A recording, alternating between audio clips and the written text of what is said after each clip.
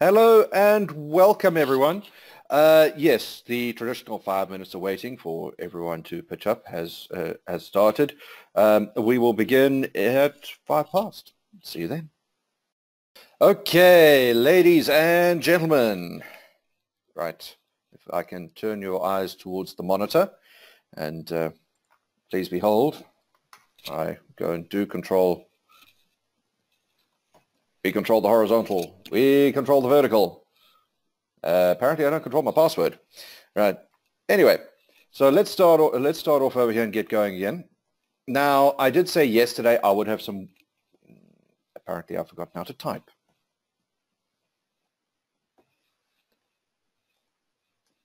There we go. Okay. Apparently there are some things that we do need to discuss this morning. First off being the exams that we were going to do tomorrow. Sadly, there does appear to be some issues with our website and the way that it is working at the moment. So I've looked into it, and it does not look like we will be writing tomorrow. That is an issue. That is an issue. I would recommend that you please write as soon as possible.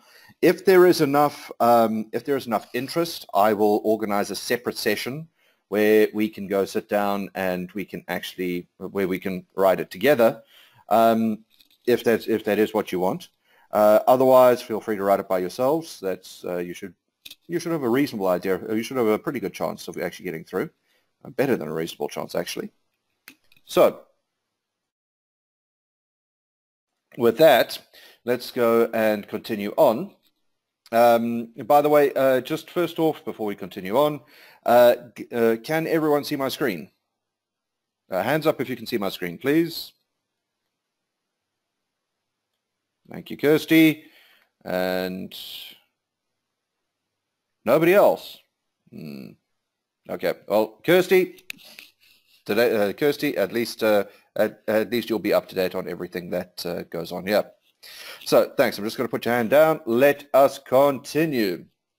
So now, yesterday we actually got through most of a lot of the actual setups about the system. Now, the system itself, as you can guess, it's a full system. It's not a it's not sort of a little add-on or a little, it's just a little POS system on the side. No, the entire idea with iVend is that it is actually a full system. Please do not make, oh, there we go, Carla can see me too, that's great. Please do not make the mistake of thinking that iVend is just a little add-on to a system, or it's just a little thing that sits on the side that, it just kind of does some, that just kind of does some bits and pieces. Right. The big thing that does some bits and pieces and integrates through to an ERP. It does more. iVend does much more, as I think you're beginning to see. And retail is not just, it's just a little thing. It's a couple of processes. It's easy. No, please do not make that mistake. If you're an ERP consultant, that's the worst mistake you can make. It is not just a little. It's not just a little bit. It's not just a little thing. It's not just a little bit on the side. Please realize there is much more to it. Okay, so we covered authorization yesterday, and we are not really going to go too much into POS customization. I realize I have skipped IT administration. I am coming back to it.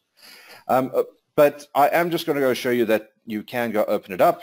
You can, here is where it is. You can also, I'm also going to tell you, you can go online and you can go do your bits and pieces that you need to find out how to change things there.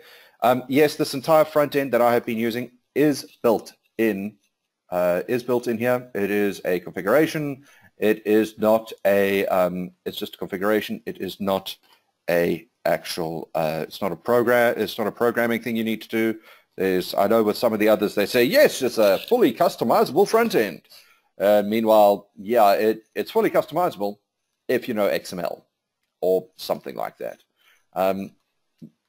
It's not like that with us. This is actually, it is actually a fully customizable thing. You can go drag and drop certain things. I will recommend that. Oh, yeah, no, I think we're already doing that. I will recommend go online, look at the videos. They are actually pretty comprehensive. That's why we have to be very honest, that is why we have the videos. Is look, We can't cover everything while we're here. The videos are there. And particularly, the other nice thing about the videos is if you just want to brush up on something, you know, that's a nice thing about a video. You don't have to listen to me going on and on and on about something that happened to me one time while I was in Tanzania or wherever it is. You can actually just go, oh yeah, that story, yeah, no, that was boring, and we can just skip that. And once again, I do want to point out, guys, any questions, please put them in the question box. I will answer as soon as possible. Now, back to IT administration that I said I was going to skip, but I have now come back to. There are a few things over here that you do need to be aware of. Please just, yeah, be aware about how things are all set, set up. First off is the replication monitor. Now, just to explain, back to my favorite slide. Integration is from the enterprise server to the ERP, between these two.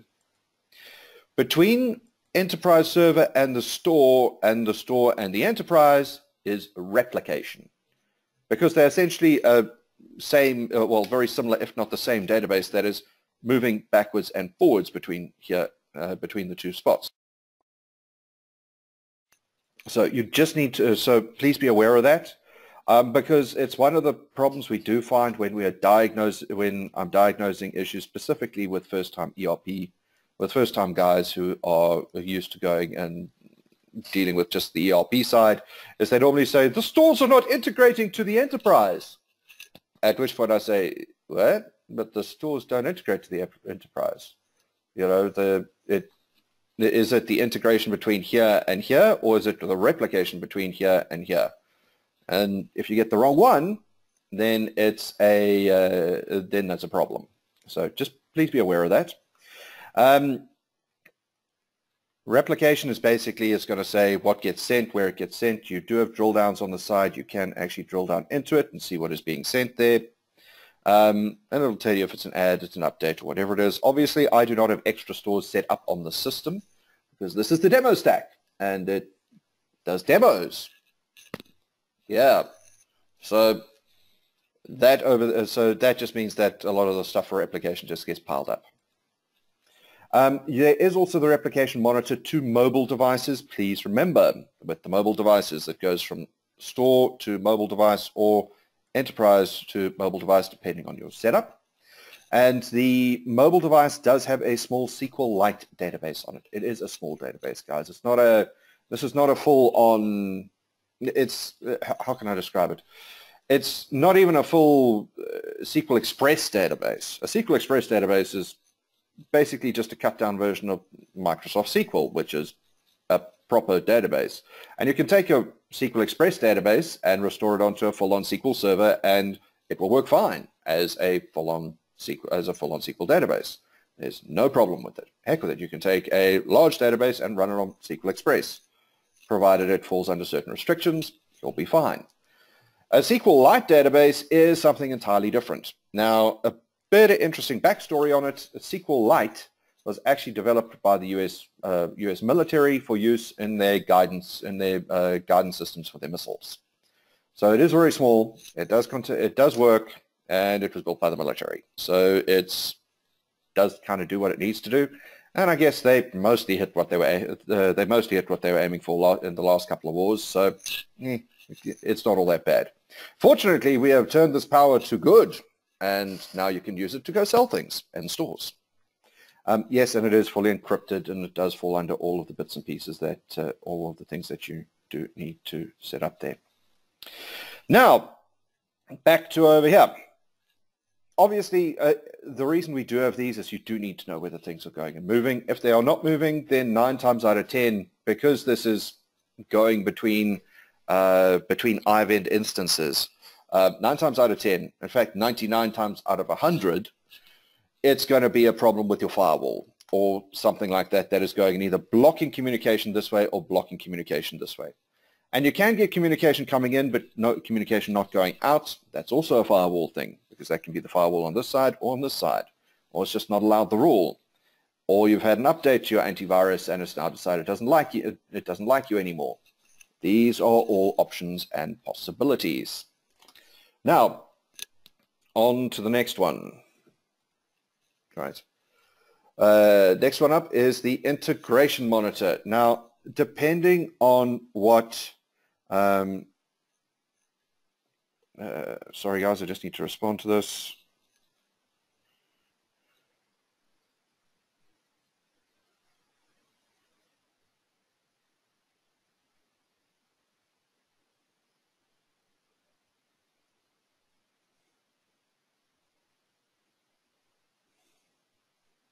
Okay.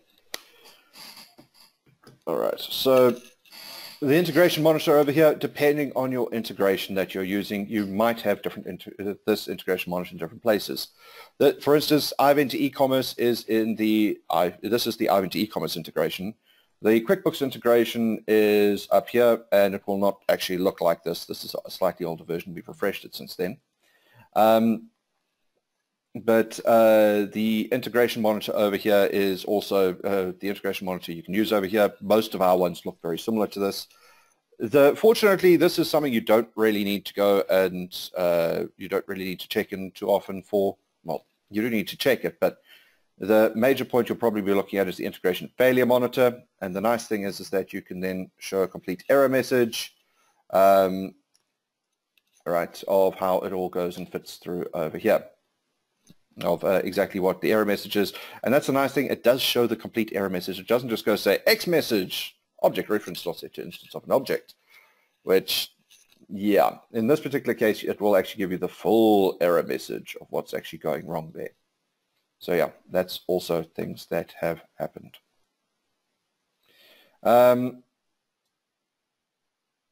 Right, so after that, you can also go to enable offline store. Once again, like I said, with most of the offline store stuff, that is, don't use it in 6.56. We're bringing out 6.6 that has got new versions of that. That will change on how things work. Please remember that this offline store functionality, you do not need to do that in order for the store to actually function offline. It does that anyway, even if the internet goes down. That is standard setup in iVend. It is not a it's not something you need to worry about. It's not something you need to enable. The offline store functionality, the entire idea for it was if the LAN actually went down. So for instance, if that actually went down and the stores couldn't connect to the store server app. You don't need to worry about it. You will not be tested on it. And as well, in the next version, we will be enabling it properly. Next one is the database backup. Now, please, for the love of all that is wonderful and good in this world, please do not think that this is the place where you take your normal database backup for your actual for your normal enterprise SQL backup for your enterprise, for your stores, whatever it is. This is not for that. Okay, if you're going to take your normal backup, your normal media backup that you should be doing pretty much every day for head office, and definitely pretty much, well, almost every day for the stores, definitely. This backup, that's the one that you would do through your SQL setup.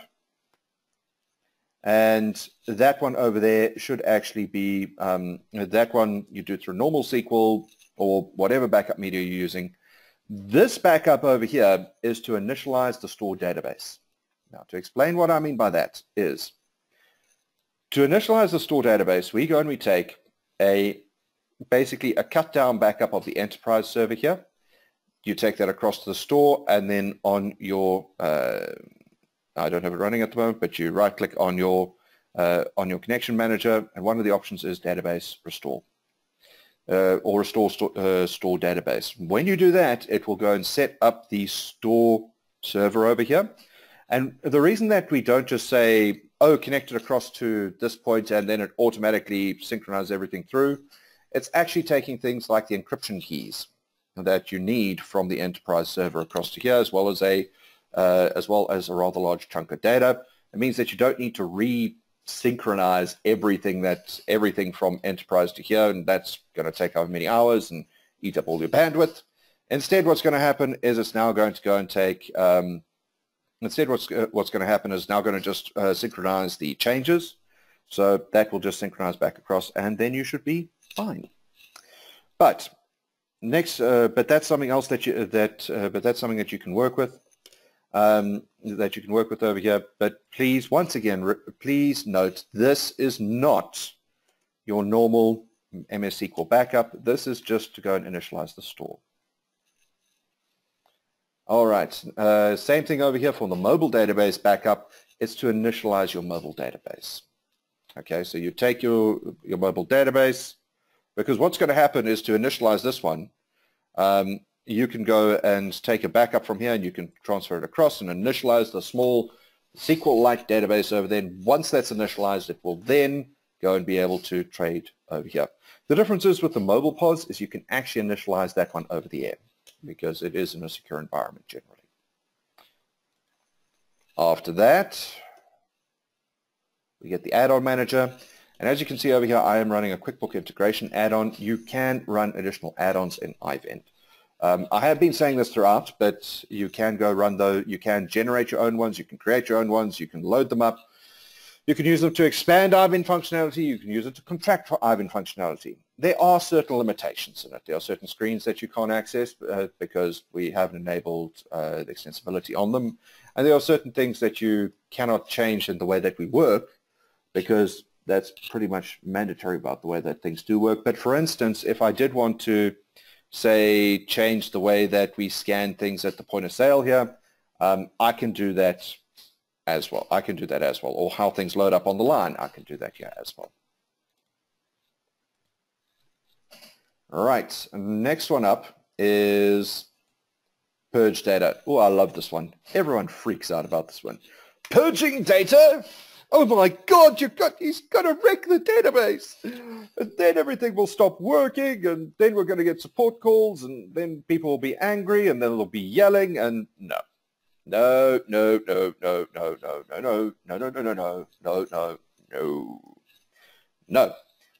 Now that I've established that, let me explain to you what data purge actually is. And you might have been listening earlier when I was talking briefly about SQL Express and the difference between SQL Express and SQLite. And also the difference between SQL Express and Big SQL, being SQL Pro or Enterprise or whatever version they're using now. The big difference with those ones is SQL Express and SQLite are limited databases. They're specifically limited in what you can and can't do with them. And not just that, you're also limited in certain things like resources. Now, your SQLite database, your SQL Express database, sorry, SQLite, this applies as well, more or less. But your SQL Express database has got a size limit. Your SQL Express database cannot be larger than 9 gigs. Once it gets past 9 gigs, sorry for you. That's the end of it. But having said that, you can actually still use quite a bit for 9 gigs. There's a lot. So there's a lot there. You can run a store on it for a while, but the problem is that after a while, even at a store, you're going to start building up a lot of data. This is going to be things like transactions. This is going to be things like your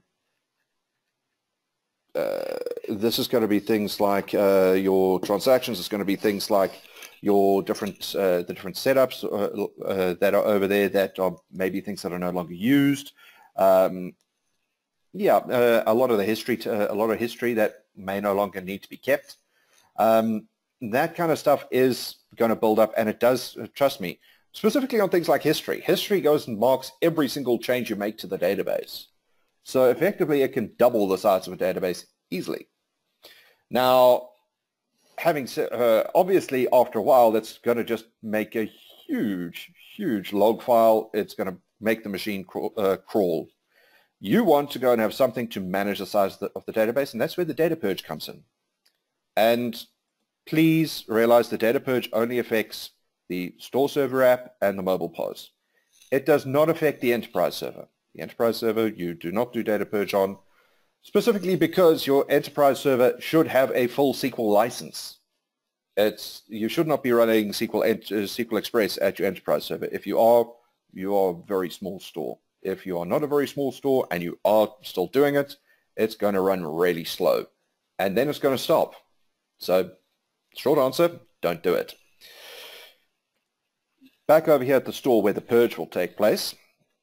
And what you do is you go and you set the date, clear purge transactions data before, whatever it might, a certain date, clear the inventory logs, and clear the audit log.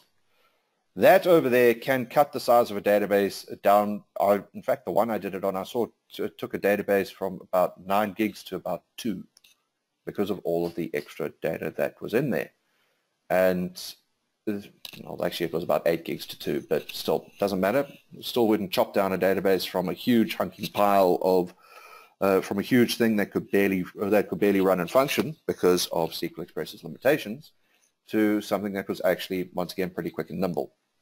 Typically, you should run the data purge about every 6 months. If not sooner, you can run it on a monthly basis if you want to. But it will just take out that information that is no longer needed at the store database here. Having said that, because the next question I get on this is, but Keith, what happens if it's 6 months later or whenever, or 12 months later, somebody comes back with a warranty claim?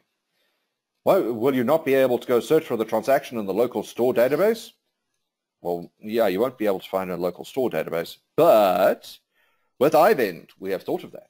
Because if it can't find it over here, you'll remember that one of the settings in Enterprise, if it can't find something here, it then searches the Enterprise server. So you will always have access to that old data. It's essentially what it is doing. Essentially what the purge is doing is it's clearing out duplications. Okay, it will not clear out something that hasn't integrated. If you have a transaction, for the love of everything, if you have a transaction over here or over here that is not integrated, it will not purge it. Once it's integrated and it falls within the parameters you set, then it will purge it. But it will never, there's always a backup with this purge. And no, I'm not going to make comments about terrible movie series either. After that, we have the API health check, which is one of your main tools in figuring out, is your API actually working? So if I go and I type in, say, my loopback address here,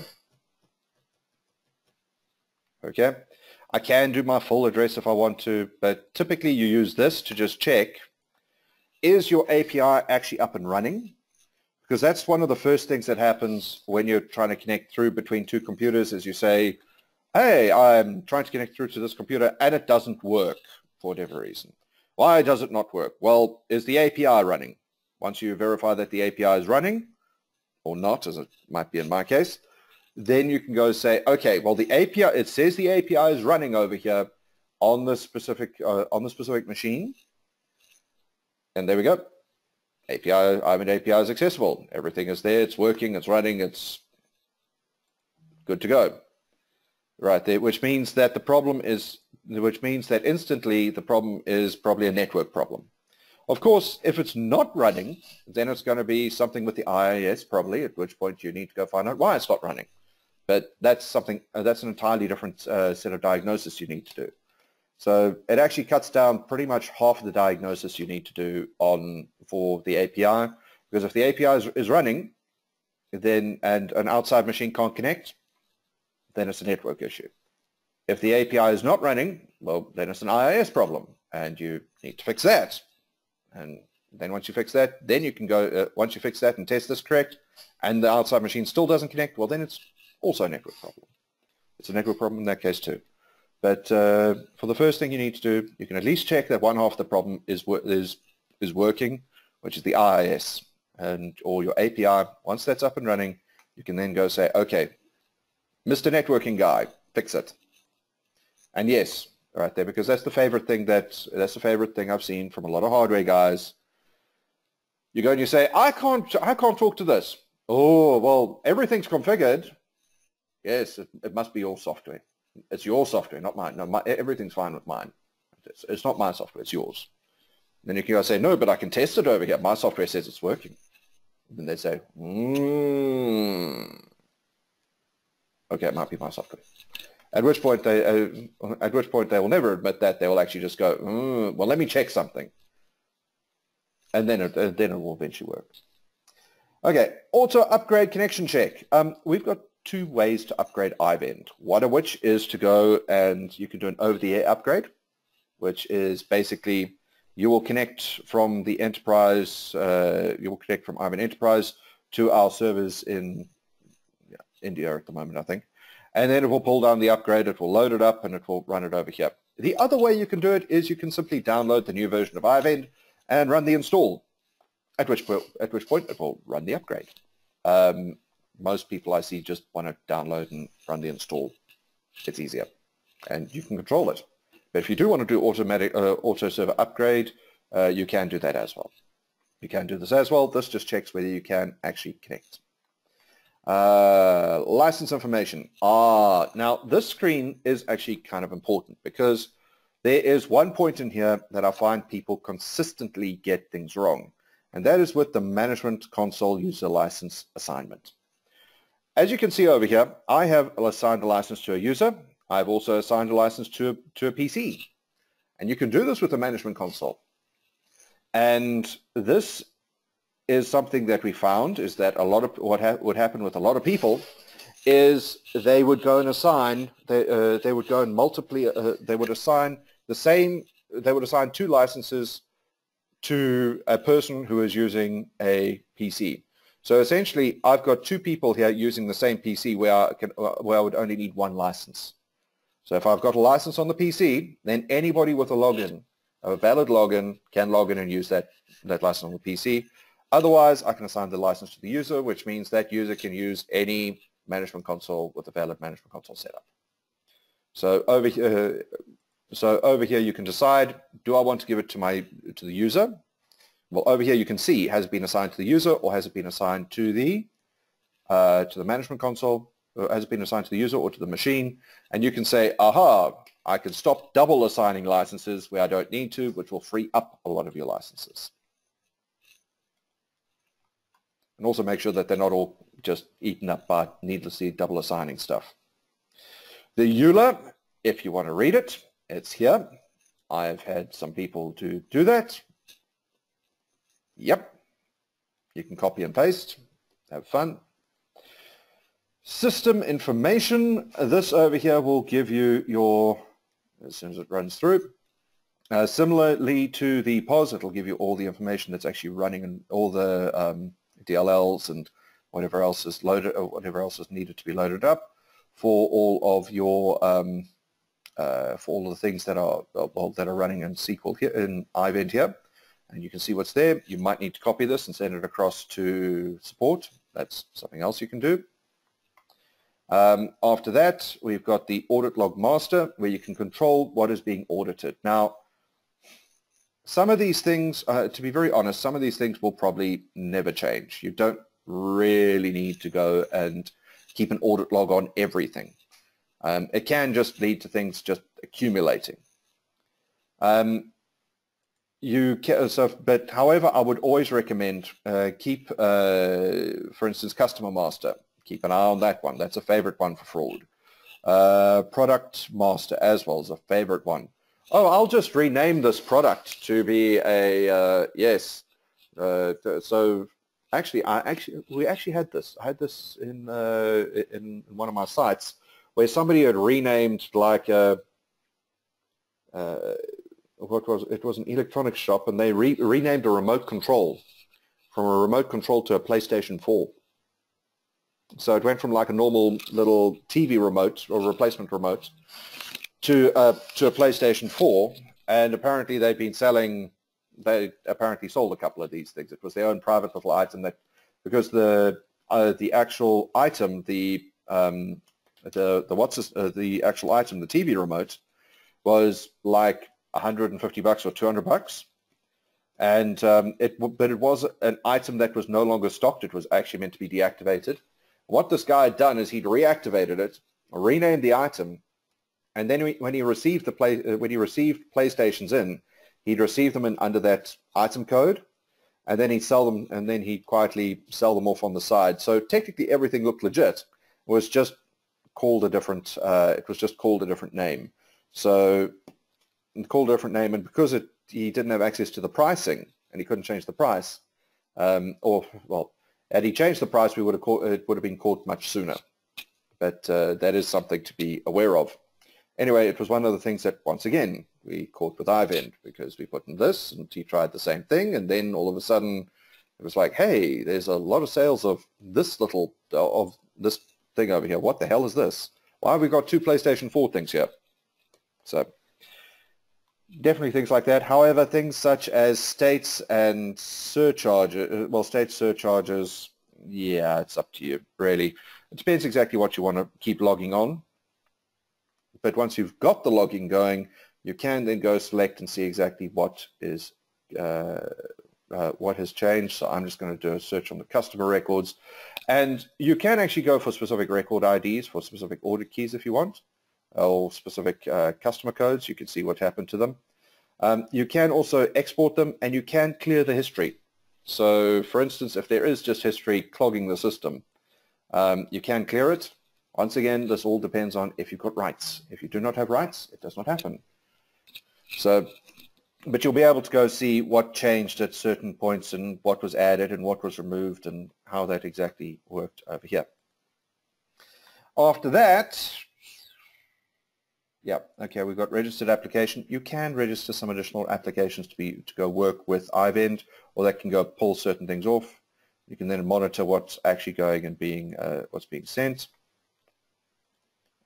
And then also some application patches if you do need to go put some patches through. We are actually trying to go do patches that will go and that you can then go run. And these patches will be coming out monthly, so you can actually go, so it's a collection of, if we found any bugs for that month, we put together a patch. You can load up the patch, and then it goes and it runs. Once it runs, well, then you can go and be rest assured that it will go and hopefully fix those errors that have popped up. Whether it creates new errors, yeah. No, I will say nothing on. I will say nothing more. All right, and that takes us. That is the end of the administration module. Yes, it is the longest module, but now I expect things to go a bit quicker, because I'm hoping you guys actually know things like the customer side, like customers and business partners. So I'm not going to need to spend too much through here, and we can hopefully get through this relatively quickly. So to start off with, we're going to go with customers, which I'd imagine most people should be fairly familiar with. I mean, it's a customer list. If you're not familiar with it, let me know in the questions, and I will do a deep dive. But for the moment, I'm just going to go list off some of the features. So, for instance, you have a drill down up here, where you can drill down into one of our dashboards, and you can edit this dashboard. This dashboard is entirely editable in the reports viewer.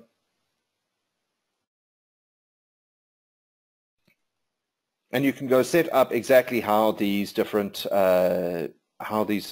widgets work. These widgets you can even apply timers to.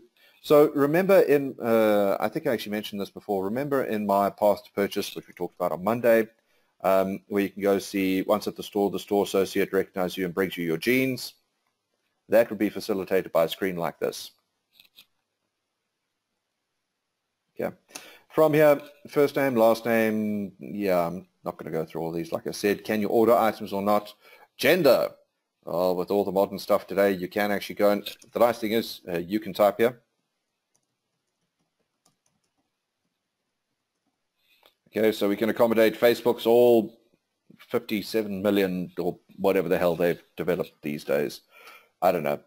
Anyway, you can type in there, so that's fine. Yes, we're so far ahead of this. Next up, date of birth. You can load that in. Right, so simple drop down, and you can put in the date of birth over there. Same thing for anniversary date. Date of birth and anniversary date are actually quite important, because we use them a bit further later for our promotions. Mobile phone, phone number, alternate phone number. You've seen that I can go change, I can make the fields mandatory. I can also change captions. I can change layouts. All that can be changed. So the important thing for that is that the person at the front desk here, right, if they need to see something, they don't need to see everything. They just see exactly what they need to see.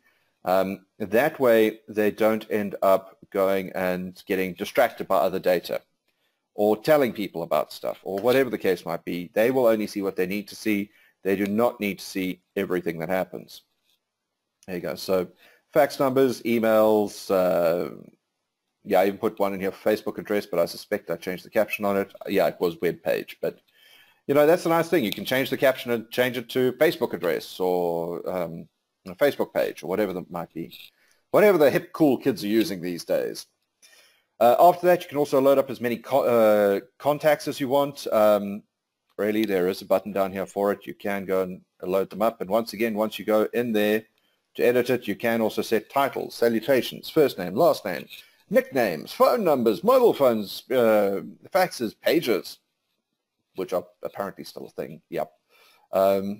Emails, extra comments, more genders, professions, date of birth, city of birth, country of birth. So yes, there is a lot you can load up here.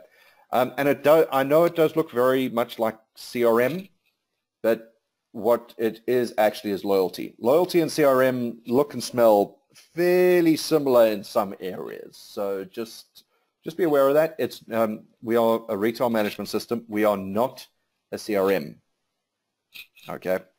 Let me repeat again. We are not a CRM. We're a retail management system. If you want to go and check things like when people visited clients at what time, at what date, and did they put an activity in the system to go say that they saw the client and this happened at this time, and you can then do it through geolocations, all the rest of it, use Salesforce.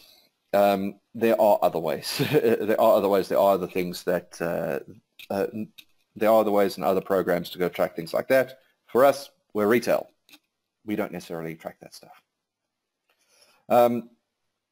And on that note, we come down to loyalty. Are they a loyalty member or not? Do they get loyalty notifications? Which loyalty program do they have? Do they get pass notifications? Yeah, that should actually be checked. Yes. We'll come more to loyalty a bit later when we do that section. But do they refer loyalty? Did somebody refer them to the loyalty program? And I'll chat more about that later. What is their do they have a specific shipping type they use? Is there a discount that they have? What is the marketing? And is GDPR? GDPR is General Data Protection Regulation. Now, this is, it's not something that really encroaches into the ERP space. It is something that is very much a thing in the retail space. Recently in the EU, they passed the GDPR, the General Data Protection Regulations, which effectively means that you can go and tell a company like Google to completely forget your data. Yeah, they can do that because it is your data. You own it. The understanding with Google at the moment and where they make their money is you are storing your data with them, and the fee essentially for storing it with them is they get to look at it and give you creepy ads. That's what they do. But with GDPR, and it's not just in the EU, it is also in the US. It is also, I know South Africa is contemplating this. I know many countries worldwide are contemplating this because, quite frankly, Google and Facebook and Twitter and a lot of these other places have gotten a little bit creepy about the way that they do things. And of course, having said that, the other problem is that most of your data is probably in China anyway, because they go and they use, because most places use Huawei and ZTE communication stuff, and I can guarantee you most of that data has quietly gone back to China, and people are looking at it there anyway. But besides from that, I'm pretty sure that one day China's going to get bored of that, and well, we'll see what happens then. But for the moment, you can tell places like in Europe, you can tell them to go forget you. In the US, you can do it as well as certainly other places out here in Africa. Addresses. You can have as many addresses as you want. Yep. You can have a billing address and a shipping address. Now, the billing address is where you send the bills to. So this could be like a PO box, whereas the shipping address is where you actually ship the stuff to. So that's generally a physical location. You can have a default address that you set here. That's entirely up to you. If I go over here, you can create your own default address with GPS numbers and street numbers and sales and tax codes and states and zip codes and all these wonderful things that you might want. And you can set that there, and then it will be loaded up and you can see it. Loyalty, I said I'd get to later. I do want to point out, and I did mention user-defined fields, I think it was on Tuesday, where you go and set your the user-defined fields over here. You can go set up as many of them as you want. Really, it's quite nice. You can actually have as many as you want, and generally they will integrate across to the ERP system. Once again, please check your ERP documentation to go see exactly how far they integrate across. Not all of them do. For instance, QuickBooks does not, primarily because QuickBooks is tiny. And yeah, QuickBooks, you don't really need to have them integrate across. It's easier just to keep them on iVend. But that is something you can do there. You can also load up comments. And so if you can go and put a comment over there, and you can go right into it and say exactly who the person is. You might not think that that's something that's important at the moment, but we do actually have a chain of wellness centers or spas, in the, foot spas. You go there for a massage, and they actually load comments about what the customers like into their profiles, so they will have it ready when the customer arrives. Subsidiary accounts, if there are, this is part of my subsidiary functionality. You can look in iVend, because we can operate in a standalone situation, we can actually go and keep track of things like credit limits, balances, order balances, layaway, all the rest of it.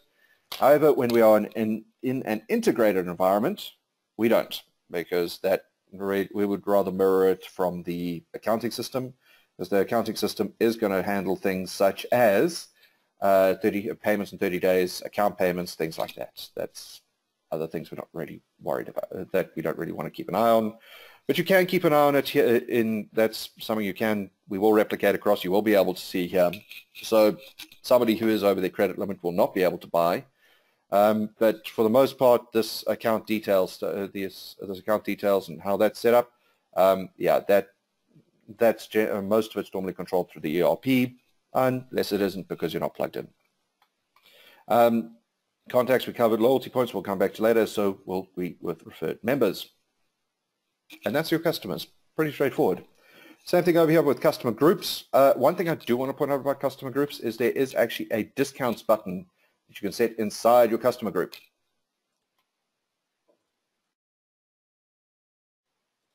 And the discount button over here will allow you to go set up different stores with different dates and times and what sort of discounts they can add for that specific group. And that applies to all items that customer buys, that customer group buys. There is also one other thing I do want to point out about the customers here, and there is a reason I'm coming back. Please remember that there's a batch of fields over here that I haven't actually been through, like active and on hold and home currency and store and all these things. There's a batch of these things that you can actually pull into here that I would really recommend that you go and you have a look at. Just because it isn't immediately available up front here does not mean that there is no field for it. There might already be a field for it. It just might not immediately show. Right. Customer catalog, I actually don't really see this happen too much these days, but this happens more in a wholesale environment. So effectively what's happening over here is your customer catalog, you're going and saying, oh, come on. And there we go. With it, you are essentially going and saying that your customer might order something from you with a different code name. So for instance, I might call this a 100102, but they might call it a, there you go, 1, 2, 3, 4, 5, 6, 7, 8, 9 with a different description. Yeah. This typically, like I said, it typically happens in wholesale, more in wholesaling environments than in retail environments. Very rarely in retail will the guy say, "Yeah, I needed this." And you're going to say, "What the heck is that?" And they're going to know your part number. They're not going to know the other part. They're not going to know other things. Though this is very handy if you're dealing with things in the automotive world. Because what we have found is that in the automotive world, people do all use their own part numbers. So a headlight can be a 1, 2, 3 for one partner. For one supplier, it can be an XYZ for another partner. It can be something completely different for a third partner. And it's all exactly the same part. Yeah. Right there. It's exactly the same part, slightly different branding, but it does exactly the same thing. Joy. Lastly, on the customer front, we have customer printing. Now, this is actually quite nice. With this, you can actually say for a customer or a customer group, you can go say, over here, pensioners discount.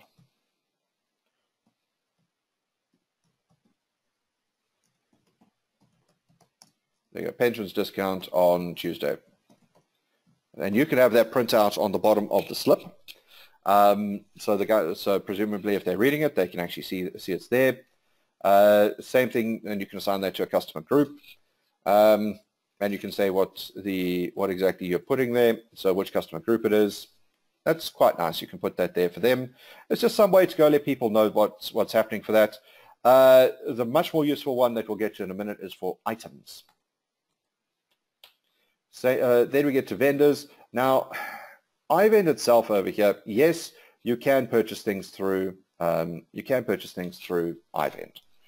We do actually have your different business transactions, your purchase orders, goods receipts, just normal goods receipts. We do have those in the system itself, but you don't, how can I put this? Typically with us, you're going to do your first two steps, which is your purchase order and your goods receipt. No, we don't do purchase requests. That is one thing we don't do.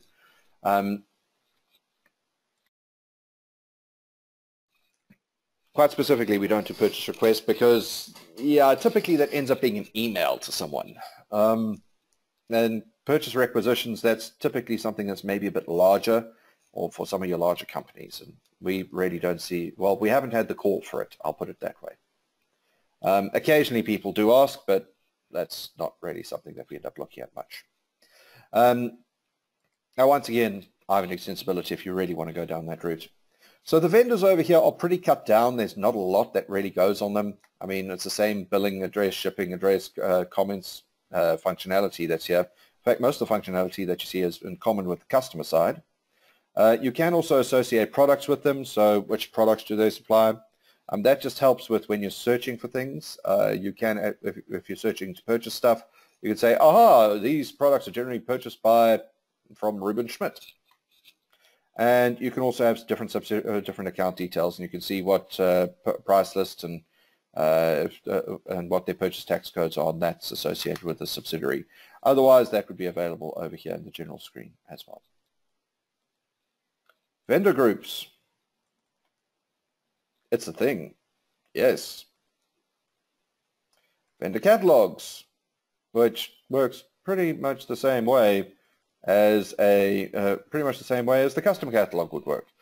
This is slightly more useful, particularly like I gave my earlier suggestion of the automotive industry, where you've got yes, that's the one. That's where it happens a lot, and is your bearings with it. So your car bearings or your clutches. Because typically you get a branded one, so that'll be like a VW clutch or VW bearing or whatever it is. That's specifically made for that car. That's specifically branded by VW for that, and that's going to cost like 5 times what a normal generic off-market one will cost. That's probably exactly the same product. It's just not branded as VW. So yeah. So on the vendor catalog side, it is actually quite handy, because then you can print out a purchase order to that specific vendor that uses their own item numbers that people will then recognize and say, hey, okay, is this how this works? Okay, is this what you need? That's fine. Instead of them having to go try to figure out what your numbers are and how they map to their numbers and confusion, and yeah, let's avoid that. So that's the vendor catalog number side, I will say, is quite nice. And that's business partners. Surprise. Next up, inventory, which does have a couple more screens in it. In fact, quite a few more screens in it. So let's hurry up and get through it. Now, products are products, guys. I mean, I don't want to spend too much time on it. Well, there you go. You can see my pictures. Once again, we have the drill down over here that's associated with it. You can see it. There it is. Drill down into it successfully. Right, so there's my different product sales, all the rest of it, how this one is doing. That's quite nice. Descriptions, long descriptions, short descriptions, costing. Guys, typically with costing, if we are not plugged in to a ERP system, then iVend can handle costing, and we can do it two ways, either standard cost or average cost. You can also option not to have costing in iVend, but that's up to you. You can also set a costing sub-method. The costing sub-method is, does it apply it overall to, so does it apply it to all the stores, or does it only apply certain costing to one store and not to another store? That's up to you.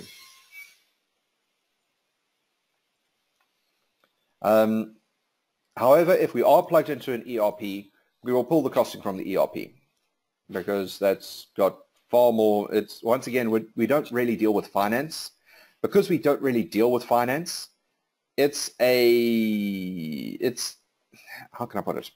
Because we don't really deal with finance, we don't end up going and handling things like costing. We don't really end up doing things like journal entries, and things like ERPs typically tend to handle that anyway. So we'd rather actually just let them do what they do well and let us do what we do well, which is retail. After that, we've got product groups and product classes that you can go put them in, because obviously having just a product group is nice. Having product classes having another product group is better. And you're going to find out that when we do grouping, and here's the product group, we really have a lot of ways to do product grouping. So let's have a look at apparel. Typically it's just these top three fields. It's not these bottom three. And here we go to discounts, and you can also set discounts much the same way that you can do for customer groups. So set up a discount for this product group in this time, and that is where that fits in. Same thing with product classes. Product classes is, let's go create a new one. You create a product class. So that's another way to go group products, is product group, product class. And the nice thing about that is they also go and apply to your discounts. So you can create almost matrix type discounts with product groups and product classes. Right, we'll get to discounts a bit later. Unit or measure groups. Guys, when this goes in, the entire thing for your unit or measure groups is this needs to be done the first time you create the item. If you create the item, if you want to go back and edit it, you can't actually do that. You'll see over here, I can't actually go put that in. You need to do it the first time around. Now, certain ERPs require an item group to be there in order for it to integrate. That's something else that that's something else that we've changed. You can do that. You can actually have that set up in iVend that it's mandatory. You need a UIM group, and you can go set that in the system as well, and have that integrate through. Use fractional quantity. Yes, typically fruit and veg uses fractional quantities. So you're buying, and that's typically stuff you buy by weight. So is it if it's a weighed item, or no, well, you buy it by weight or by length, something like that. Rolls of fabric, for instance, I do know can be sold by weight, and they can also be sold by length. These two checkboxes should always be checked: discounts allowed and allow sales discounts. If you do not have those two checked, you are not going to be able to do sales, and you're going to be sitting there scratching your head, why can't I do sales? Right there. Don't apply, there you go. Don't apply sales discount on discounted items. So if something has a discount, I can't double discount it then. All right there, that's to stop that. Otherwise I can. Can you override the price? Does it have, and does it have upsells? An upsell of a product is let me have a look over here. I think I've got one with, is it this one? No, it's not that one. This one? Yeah, here we go. Okay, so this one over here is something I go and I see a lot with your mobile phones. So for instance, when you're buying a phone, the person helping you will generally say, do you want a cover with that? Do you want a screen protector, earphones, earbuds, something like that? All those extra little bits and pieces that they sell on the walls. To be honest, for most of those stores, they don't actually make any money off selling you the phone. The phone is sold almost at cost because that's the price that's agreed with the network. The place where those guys make money is off the covers, which are actually, you won't believe the amount of money that they make off that. But they make whole batch, so that's something else to be aware of. That's something else you can just keep an eye on here. Next up is, and it will tell you over here, does it have an upsell associated with it or not? Does it have alternate products? An alternate product being being a substitute. So for instance, over here on my examples, I have the Garmin. And this Garmin Nuvi, if I don't have any of this in stock, then it will suggest that I have a TomTom, which that has got a match factor of about 95%. That match factor I can set to whatever I want. There is no super secret algorithm that secretly goes and looks at Amazon or whatever it is on the web and says, this looks like it's this is calculated to be a 95% match factor. And people in white coats sitting around going, yes, we agree with the algorithm. No. With this over here, it's you going and saying, yeah, Garmin Nuvi, TomTom, they're about the same. That's it. So it's up to you about what you want the match factor to be. You don't have to go and you don't have to put on a white coat. So if it does help you with figuring out what the match factor is, then I would recommend putting it on. After that, we get to matrix items. Now, we've talked about matrix items a bit earlier. Now, this is your size color matrix. We'll come back to that a bit later, and I'll show you an example. Is it batch tracked? Is it serial tracked? So yes, we do full serial and batch tracking. We can actually track, and we can also do things like expiry dates. You'll see over here, do we require expiry dates for items? Are you allowed to sell items that have expired? And how do you automatically select serial or batch numbers? So for specific items, you can say this item, it just goes by expiry date. So it's going to assume that your expiry date is the oldest, how can I put it? It's going to assume that the expiry date that is closest to expiring is going to be sold first. Right there. No matter where it is. It doesn't matter what is actually being sold. It's just going to assume, well, that thing's got an expiry date of a week, as opposed to all the others which might have 2 weeks. Lowest price first, so that'll track what the lowest priced item was, or the highest price, creation date, and if only one available, then it will automatically select it. And yes, you can sell expired items. Having said that, that's kind of depends on your local legislation. Please note, and I do know this in, like, for instance, I do know in certain places what they do not allow selling expired items. Even though it's not technically expired, it's just over the expiry date. Because it's over the expiry date, they have to get rid of it. That's legislation in some places. In other places, it is not legislation. Please be aware of that. Allow refund of expired items. Well, yeah, that's up to you if you want that. Because if I bought something and I knew it was expired, I can't come back and say, oh, this is expired, I want a new one. Is it exchangeable or not? You can do that. Or is it refundable?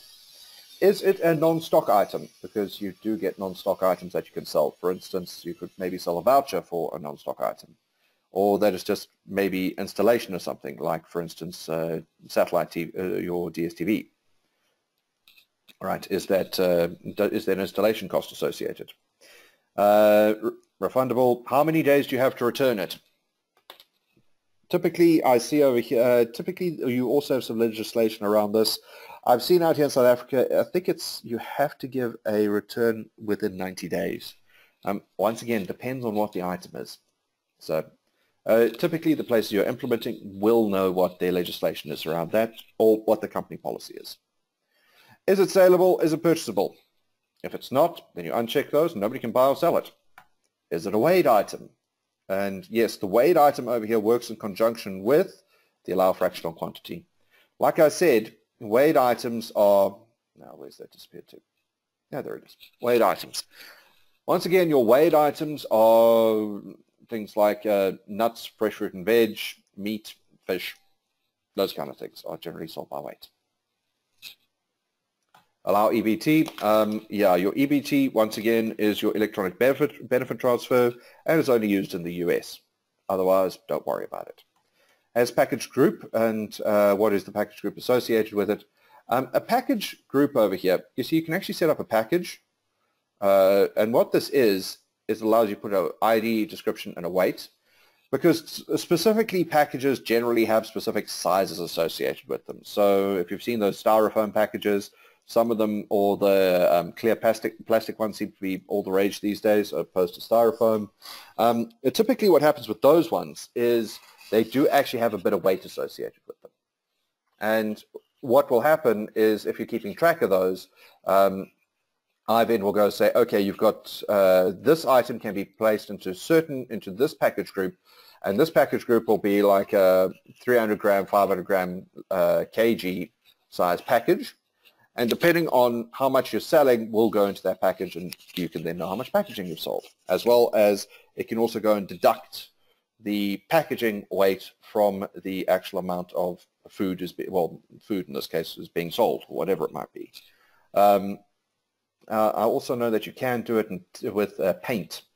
In some places they do it with paint, where the tin might actually be a bit more expensive. Or the other one to do it with is beer. Once again, up to you. Kitting. So kits over here are, there we go, I've got a kitting item. A kit over here is, if you're familiar with production, essentially what happens is when we integrate a kitting process through to a ERP, generally it's done through on the production side. But essentially what I'm doing over here is I'm making this item by using one of these and one of those. And I think I've actually explained kitting before. It's a, generally I think I gave the example of a camera or a games console. The camera one's the one I normally use, where you get a camera starter kit, and then there you've got your camera bag, you've got your camera bag, lens, body, flash, memory card, batteries, tripod, that kind of stuff. That's all put together into a box. That's effectively a kit. You count it as one kit. But there may be times when you need to disassemble it, and you go say, okay, well actually we're no longer selling this kit, we're going to take it apart. After that, assembly. Is it an assembly bill of material, or is it a dynamic assembly? Now, normally I'd recommend doing a dynamic assembly because you can change it. But an assembly bill of material is basically, I've got these items all together for this type of kit, and it happens spontaneously when you sell. If you don't know what assembly is, let me know. I'll go back over it. Can you do layaways? Yes or no. Can you order it? Yes or no. What is the default quantity? Yeah, so default quantity, maximum quantity per transaction, so only can buy, say, 2 per customer. Once again, the Apple iPhone examples spring to mind.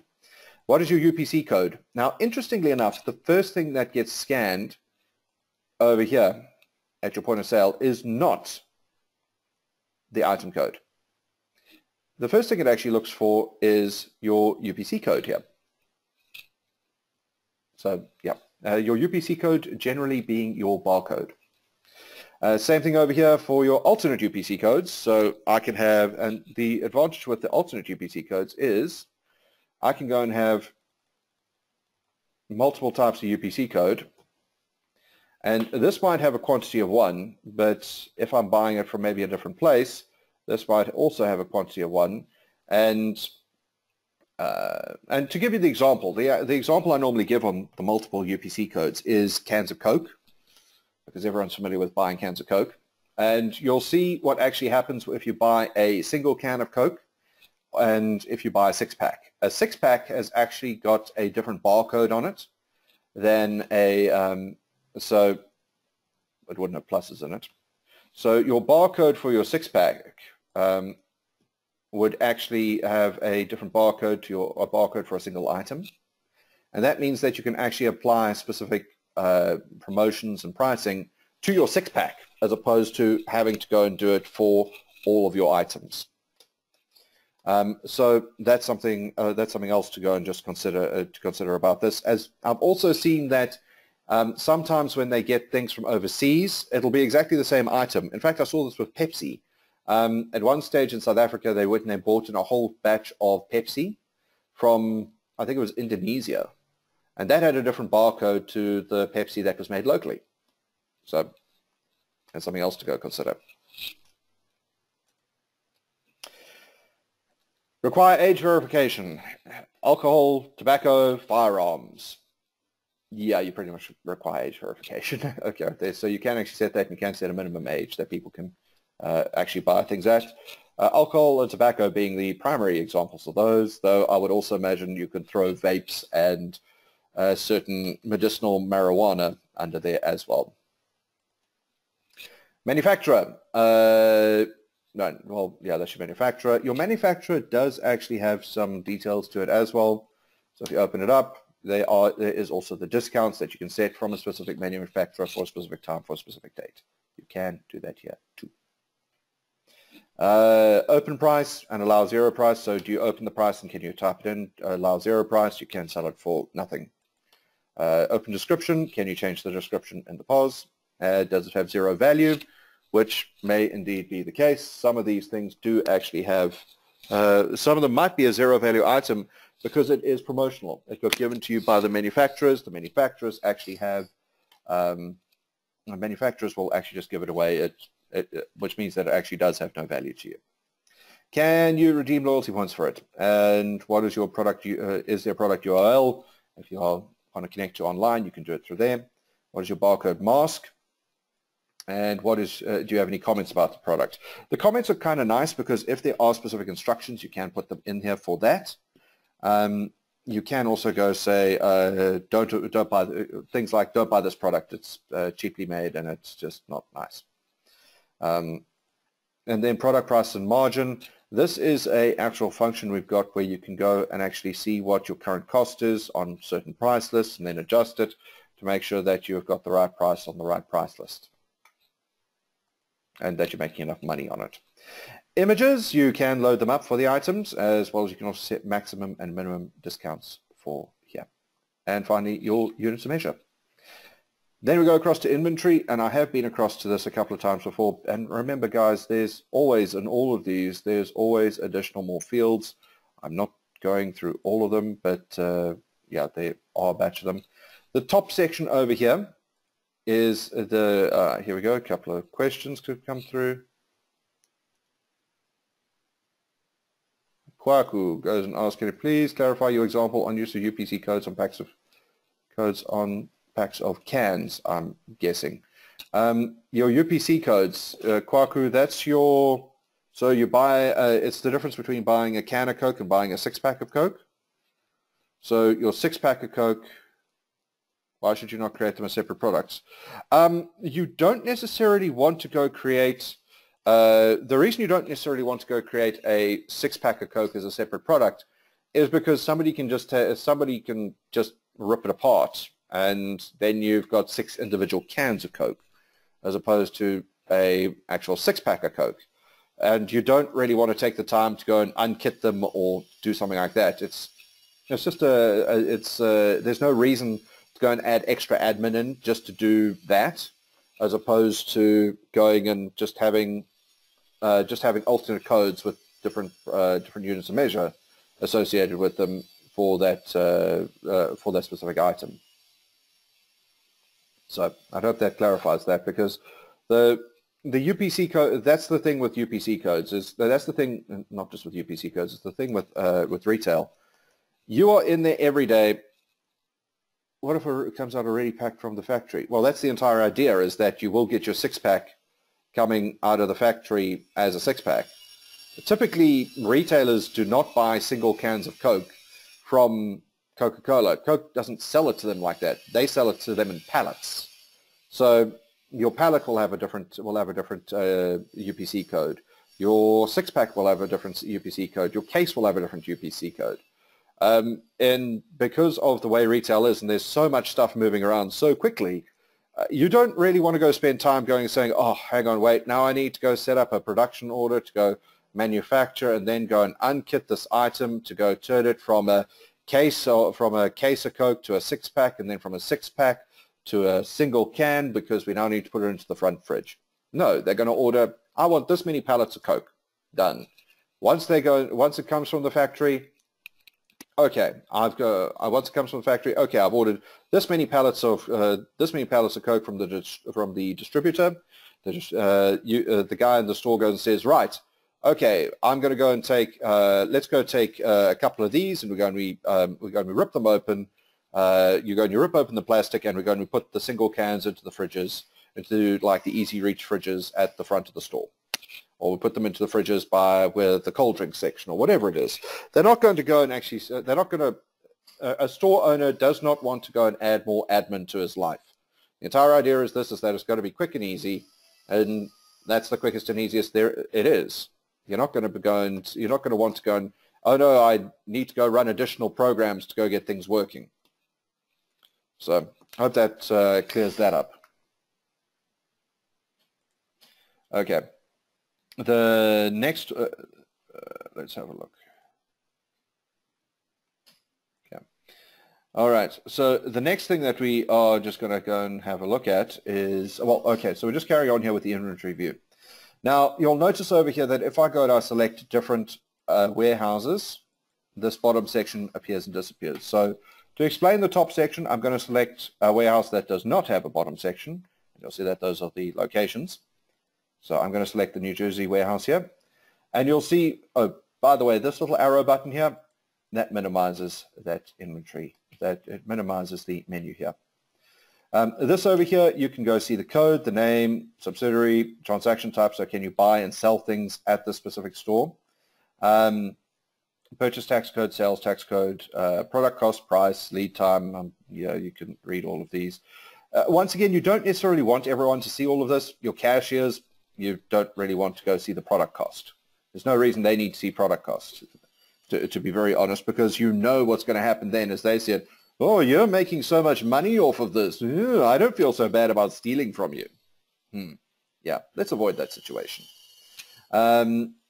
We can also go and then how much is in stock, how much is to be returned. Is anything lost? What is anything on layaway? What's on fulfillment, what's available, and what is in transit. By the way, our available stock is what is actually physically in stock at the store. It's not what's being ordered from the supplier. So once it's actually in the store, then it becomes available. And it also does not take into account things like what's lost or what's being returned. In transit, what's available to sell in a specific area, when was it last modified, what is the counted quantity, was it counted, which inventory cycle do we use? We do inventory cycle counting. You can do that on iVend. Check your integration to see whether it integrates back through to your ERP, and I'm sure that you'd know if your ERP handles integration counting, cycle counting or not. So I do know that we integrate into the SAP cycle counting.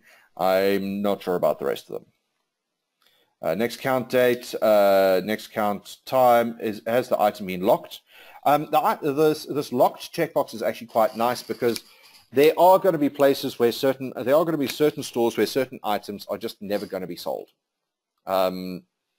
Particularly if it's like some of these hypermarkets or for instance, Checkers Hyper, to use an example, they are going to have certain items that they will sell there that will never be sold at just a normal Checkers or normal ShopRite or whatever it might be. Your hypermarkets will have different items than your normal stores. So you can just say the items for the hypermarkets, those are not locked, but for normal stores that's locked. And if those and I do see this happen, particularly with things like Spa, if the store all of a sudden becomes big enough to go to the next level, then you will unlock that item for that store, and that store can then sell it or can then have access to it. Minimum stock levels, maximum stock levels, how is it replenished? Is it considered in the ERP? Is it considered in the MRP for iVend? Typically the MRP is referred to as forecasting in retail. It's one of the things about retail. They have a different they've got a slightly different language, so that's set there. After that, there is the fulfillment warehouse. So where's it fulfilled from? What's your cost margin? What is the cost margin amount? Is there a specific vendor associated with it? What is the maximum open price? Is it inclusively taxed? Is it tax exempt? What is in transit? Is it on hold? So there are a batch of columns over there. You do not need to see all of them. Not everybody needs to see all of them. Some people only need to see some of them. If I select one with locations, you'll see that it actually goes and lists my different locations over here. So what is my available stock in what location, and what can I do in each location? So you'll see I actually have 20 items in the frozen location. So yeah, we'll just leave it over there. Yeah, so that's over there for display purposes. We've discussed locations before. I'm not going to go over it again. Okay. You can also go see your product costing and how it's changed over time. If this item is serial or batch numbers, you can also drill down and see the serial and batch numbers associated with the item. Right. That gets us to the end of products. Now, I discussed product groups and product classes. We also have product categories.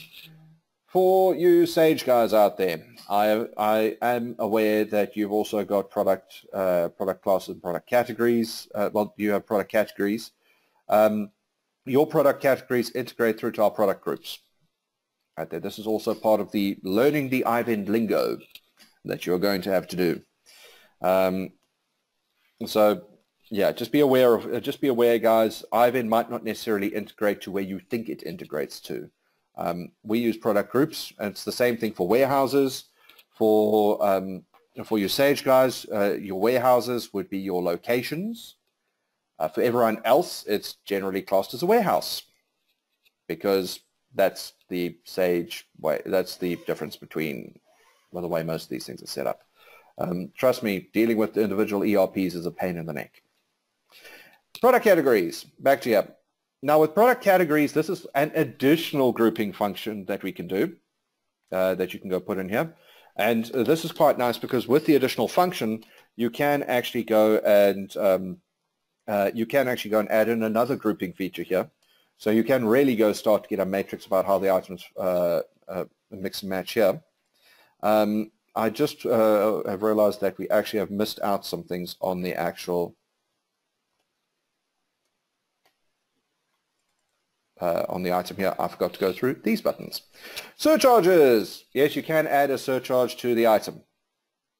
Yeah, dead easy. You put that in there, and then it's so you can say you buy this item, you automatically include a certain surcharge. You can also put a discount in here on the item itself.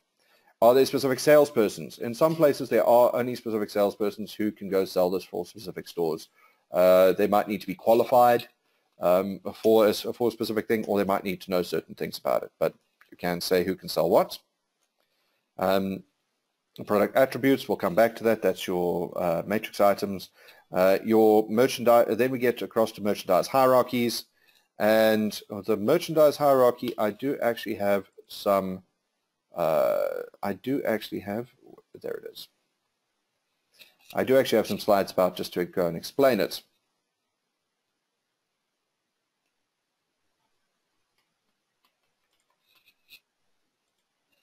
Here we are, merchandise hierarchy. Now, this is something that you will probably not, that you may have encountered in your ERP setups. It's not typically something that is encountered much.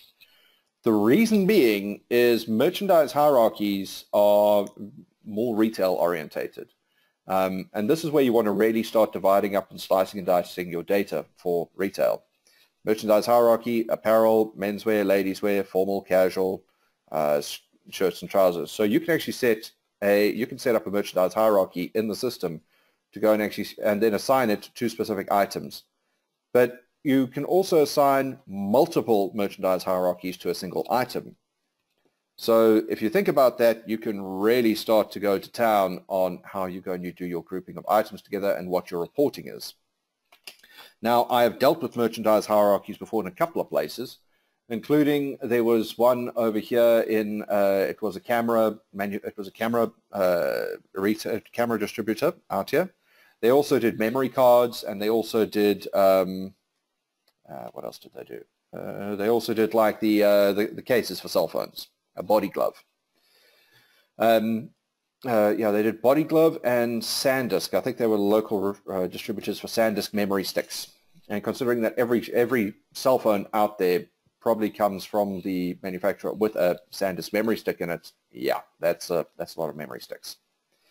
But the advantage of this is, with this, you can actually go and they can really slice and dice their data. They can see what is selling, what is not selling, how it is selling, what it is selling to, where it is coming from, all the rest of it. You can go put that over here. And you can set that up. And that looks something like this in iVend. So you could define multiple merchandise hierarchies and you can put more than one to your products. The advantage of that is that if I have an item, I can come over here to merchandise hierarchy and I can assign it to one merchandise hierarchy.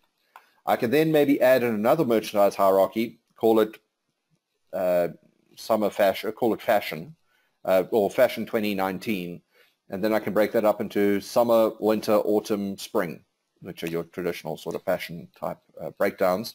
And I can say exactly, and I can also assign it to there.